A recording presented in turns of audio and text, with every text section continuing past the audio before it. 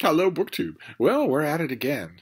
Grammaticus Books and I have returned for another pair of top 10 bro-tube movie lists. We've done a whole bunch of different genres. This time around, we're doing action movies. And this is a little different for me because ordinarily when we make these videos, of course he posts before I do because I think he films his videos before Friday. But ordinarily in the past, I watch his video so that in my own video, I can not only give you my list, but also mock his list. It's just a kind of a friendly gesture on my part. But this time around, I'm intentionally not doing that because I think he and I were a little bit vague in our weekly shirtless Skype session. I think we were a little bit vague on the rules. All of our previous videos, we have been fairly careful about what counts and doesn't on the list. And I don't know, maybe I missed an email or maybe I just wasn't paying all that much attention, but it doesn't strike me that we were all that careful this time around. I know that we stipulated that it must not be, for instance, a Marvel Comics movie, and that it must not be a war movie, because we've done war movies, that it should be action for action's sake. So no science fiction, no fantasy, no Marvel superhero movies, no war. But I'm not sure that we ever enumerated all those, and I'm not sure if there aren't more qualifications that we should have done. So I don't know what I'll be finding in his video. I'm more curious than ever to know if we overlap about anything. I'm going to give you my top 10 action movies, and also as a kind of a runner-up, a sequence, an action sequence that really is superb. But I don't know. I'm guessing here that if we overlap, it will be on one movie. There's one movie that will make this list pretty much no matter who is making the list. But I could be wrong even about that. So I want to start off in 2014. And that's going to recur throughout this list. I think all of the items on my list are no older than 25 years. There's a real good reason for that. Because it's not just that I'm a super hottie who's only 28. It's that most of what we consider to be classic action movies have longueurs. They have long, dull spots where the character is driving around in an outdated gas-guzzling car, or when they're just talking with some other fourth-rate actor about whatever.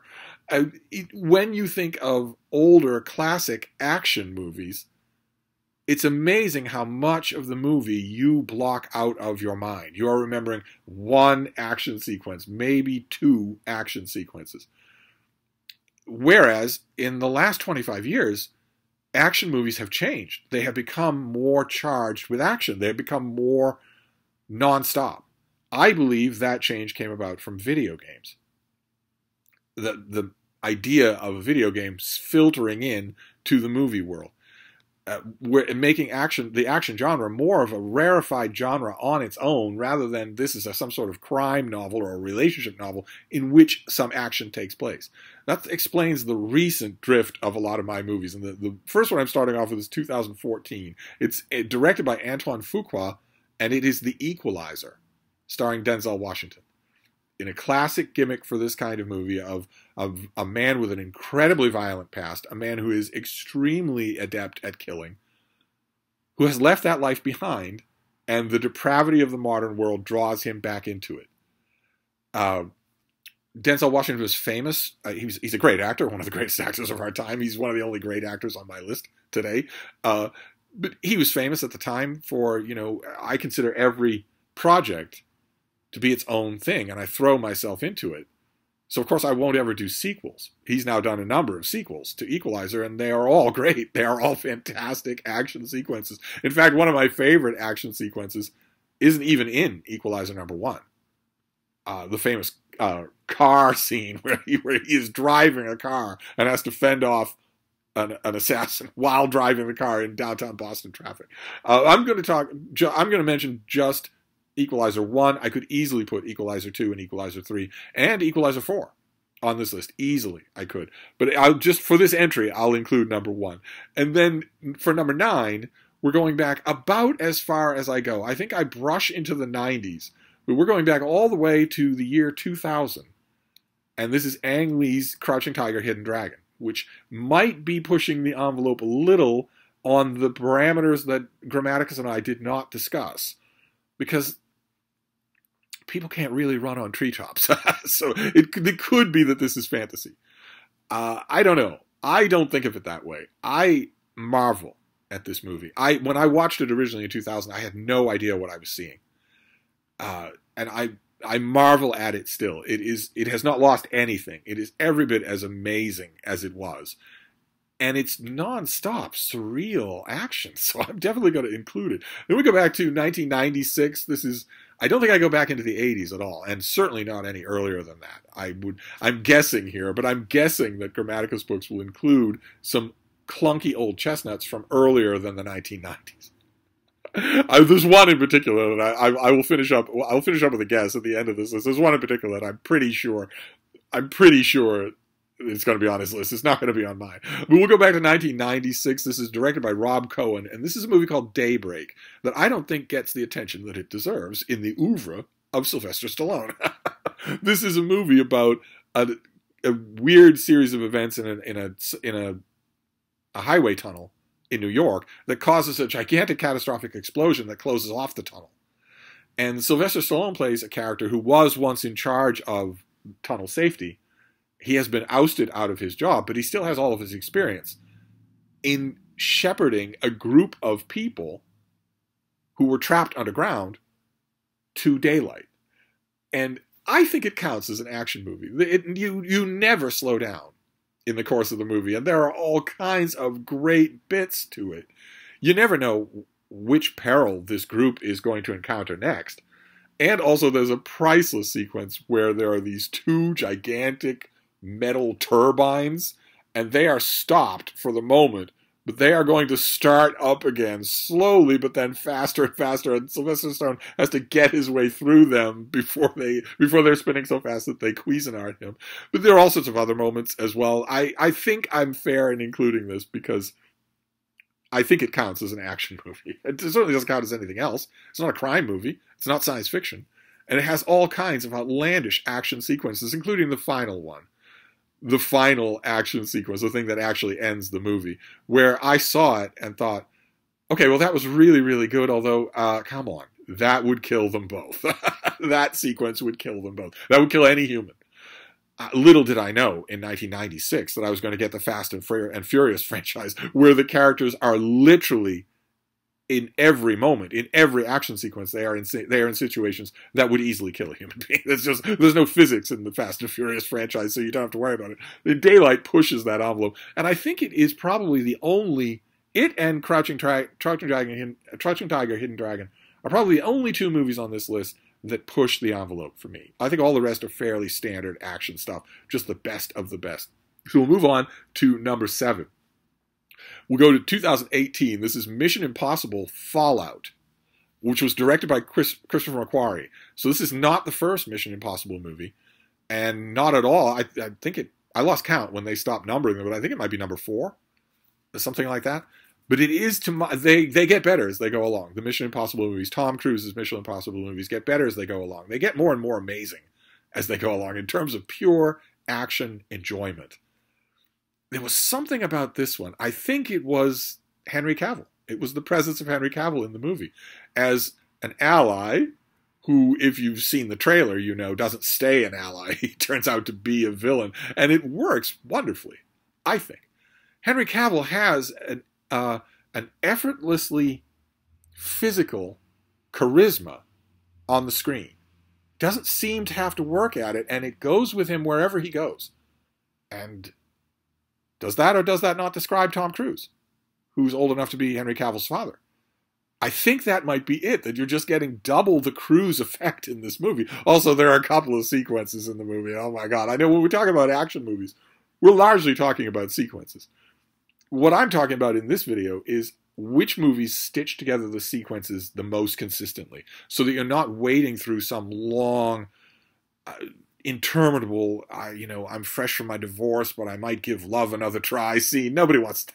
Nobody wants that at all. And that's in one of the movies that I'm talking about, but nobody wants that. Then the next one is Bizarre. We're going back to 1991. This is Catherine Bigelow. This is Point Break. And it's downright bizarre. The more I thought about it, though, the more I could not leave it off. I'm sure that you know the urban legend of the movie, even if you don't know the movie, where it's Keanu Reeves is a government agent, and he is looking to break down a gang of robbers who are also surfers, who are led by Patrick Swayze. And Keanu Reeves' police partner, doomed. The police partner in these movies is always doomed. He's always going to die. It's Gary Busey. And the scene in which Gary Busey's character buys the farm, I was convinced that Gary Busey was actually playing himself, because even in the audio in the movie, it's easily possible to hear the gunman coming up behind him, but he doesn't hear it. They didn't bother to take out the audio. It's obvious that it's just Gary Busey tripping, and so he doesn't hear death coming upon him. But I'm talking here about stitched together sequences. And there are amazing stitched together sequences in this movie. And they pick up as they go along. There is a chase sequence, for instance.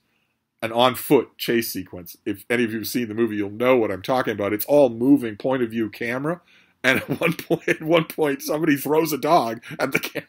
Throws a pit bull at the camera. You're breaking through doors and walls and whatnot. And also a totally ridiculous scene that is nevertheless nail-biting. That involves skydiving. Where Keanu Reeves' character has to jump out of a plane without a parachute. He's that desperate to get his man that he has to jump out of a plane without a parachute. I think those things count. It's definitely an action movie. There's no way you could say that it's not. And we'll stick with Keanu Reeves for the next movie, which is in 2014. So that's 30 years after. That's kind of, or 20 years after that. No, 30 years after. That's kind of amazing. This guy could have a career so long. This is John Strahelski, and this is 2014 John Wick, the first John Wick movie. If ever there was anything on this list that demonstrates what I'm talking about, it would either be the Equalizer movies or it would be the John Wick franchise that demonstrates what I'm talking about how the 21st century gets action movies in a way that the 20th century could not do. I believe because of the ubiquity of video games. Suddenly, the people who are going to the theater are wanting that adrenaline goose every 10 minutes. Not every hour out of 2 hours. They don't want two adrenaline gooses in one Dirty Harry movie. They want adrenaline goose every 10 minutes. It's in these later franchises that you get that. And John Wick is the same thing as the Equalizer. It's the same gimmick.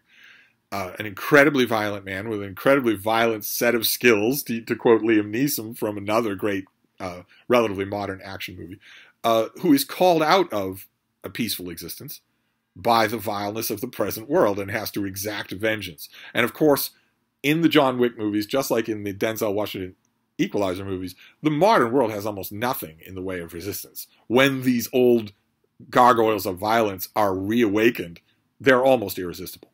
The big climactic scene at the end of John Wick, the first John Wick movie, isn't technically possible. It would take years of reconnaissance to get it to happen. John Wick does it without anyone noticing that he's doing it in the course of 15 minutes.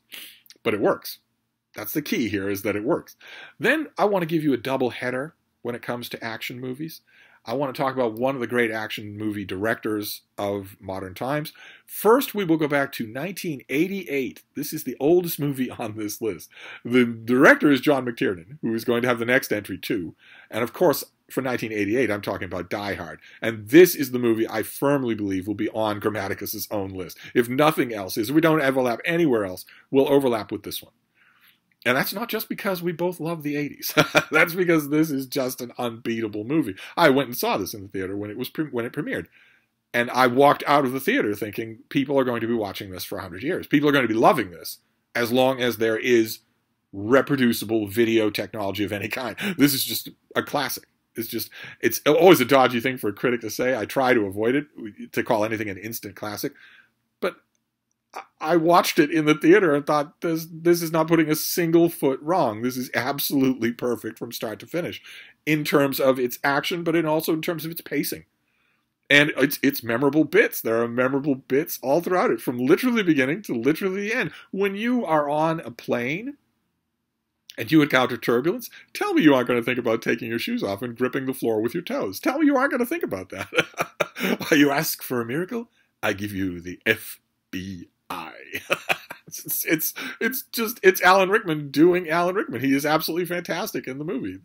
There is a big reveal at the end. There's a surprise happy ending. There's murders aplenty all throughout. Just I can't praise it high enough. I know that it will be on Grammaticus's list. I don't know if we'll overlap on anything else. And then the next one I want to give you, my number 3, is also John McTiernan. This is from 1999, so a decade later, and this is The 13th Warrior, starring Antonio Banderas. Adapted from a novel called The Ages of the Dead by Michael Crichton. It asks the question, what could the real historical basis for Beowulf be, if there is one?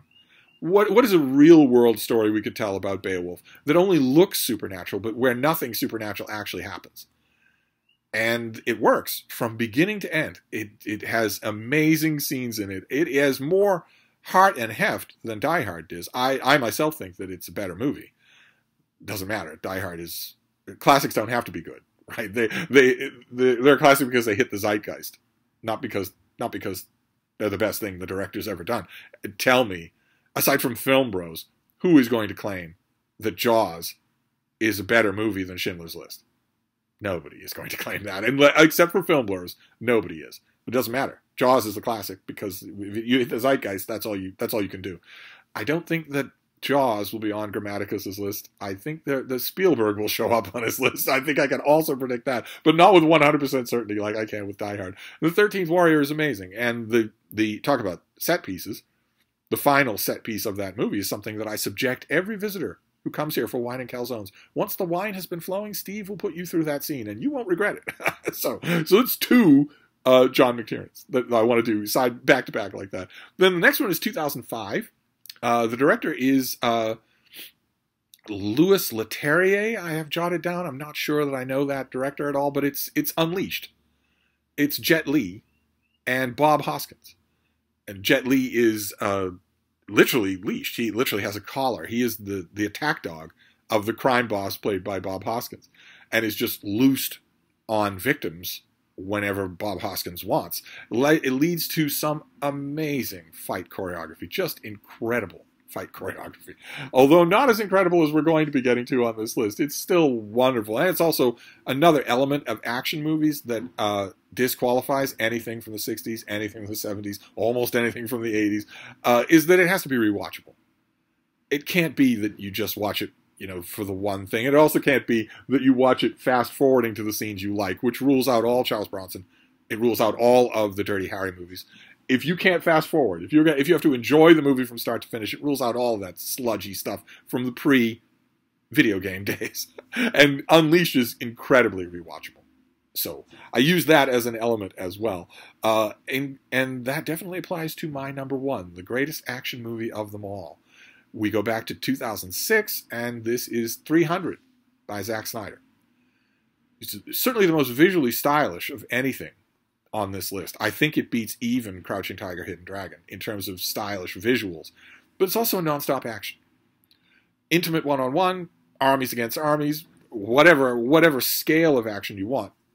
It's a home run. To use the hackneyed film bro phrase, it's a home run. It is, in my opinion, the best sustained action movie of them all. But when it comes to the sustained part, that underlines the fact that a lot of times there'll be great sequences in an otherwise lackluster action movie. I could have named Kung Fu Hustle here. It's a perfect example of that. There are 2 sequences in that movie, but the rest of it, no. I might also mention here another thing that if it isn't on Grammaticus's list, then I'm sure he considered Big Trouble in Little China, but only for a couple of sequences, not for the whole of the movie. And when it comes to sequences, I couldn't leave off my list without giving a kind of honorable mention to 2014. The director is Matthew Vaughn. The movie is Kingsman, starring Colin Firth. It's a terrific movie. Just all of it is. But there is an action sequence. I'm sure that if you know the movie, you know what I'm going to say. It isn't the one you've seen. If you've come here to Hyde Cottage for wine and calzone, you have been subjected to one particular scene in a pub Manners maketh man. Do you know what that means? Allow me to teach you. It's not that. I love showing that to people when I'm pickled and they're bored, but that's not the scene. The scene I'm talking about is the church scene, of course. And if you know the movie, you'll know the scene I'm talking about. And it is a sustained Verdi opera of graphic, grotesque, incredibly inventive violence. Just, it is an amazing film sequence. It must have taken a nightmare to storyboard it and then make it happen. It's... I don't have words for it. That scene I had to end with that. I could have ended with a whole bunch of other scenes, but the church scene in the first Kingsman movie is a masterpiece of action on film. So I had to end with that. Now I'm going to wrap up this video and go over and look at Grammaticus Books. This is the first time I've ever done this. I like to scrutinize his choices and mock him and shame him for them, but I didn't do that this time because I'm so curious, given our parameters, whether or not we'd pick anything the same. I feel 100% certain that Die Hard is on his list. One movie that I'm relatively certain is on his list that isn't on mine is The Warriors, because that is going to be, if you're a stereotypical dude, that's going to be on your top action movie list, even though it most certainly doesn't belong there. But I could be wrong. He could surprise me. He could opt for Ben-Hur instead of The Warriors. Never know. I think there's a good chance. The only one I'm sure of is Die Hard. But anyway, those are the best action movies of all time, and we'll be back. We'll come up with another category and do this again. So I'll see you then. Thank you, BookTube.